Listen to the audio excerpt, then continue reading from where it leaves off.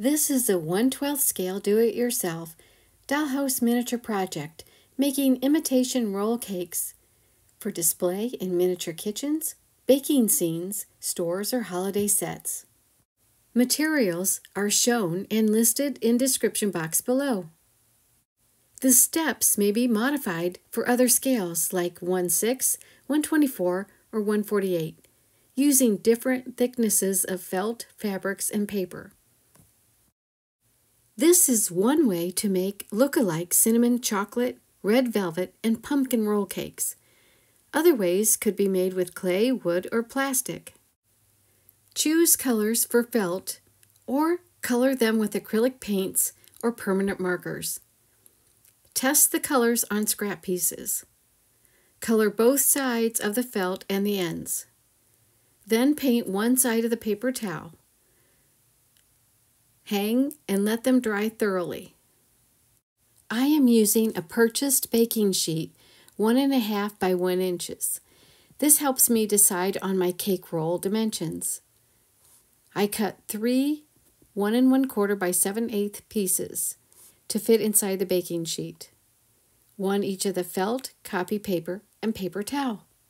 Trim fuzzy fiber pieces on the edges as needed.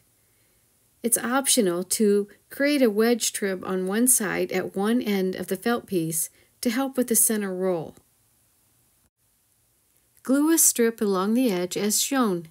Apply the copy paper layer on top of the felt. Gently curl the edge inward. Then apply glue on top of the edge of the copy paper. To make the center swirl, continue to curl the edge. Use a pin to assist as tightly as possible. Remove the pin by gently rolling it and then pulling it out. Next, glue underneath the curled center and under the paper in an even strip of glue. I do go back and make an even strip of glue, but I was having a hard time seeing around my camera. Now add the cream paper towel. Curl it tightly in a rolling motion. Curl in little sections at a time. Roll tightly and evenly. When you get toward the end, there'll be excess paper. Leave 1/8 to 1/16 inch of felt at the end. Cut the papers off. Glue the felt edge. Press and hold firmly with the glue until it sets to complete the roll. Use the pin to fluff or straighten the cream center in the roll if needed. Also trim excess felt fibers. Make more rolls by repeating the steps. The copy paper and paper towel sizes could be shorter, but a lot depends on how tightly the roll is and how thick the felt is. You could dab a little bit of white acrylic paint on top of the rolls for a powdered sugar look, or lightly glue the top of the rolls and then sprinkle white flocking on top.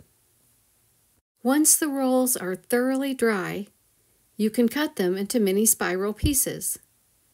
One way would be to use a craft knife and mat. Hold the roll with the tweezers and then cut to the thickness desired. And secondly, you could cut with scissors. Again, trim dangling fiber bits, and you may have to reshape the roll into a circle if needed. To make cinnamon rolls, I used a tan felt and painted brown specks on the cream insides for a cinnamon look.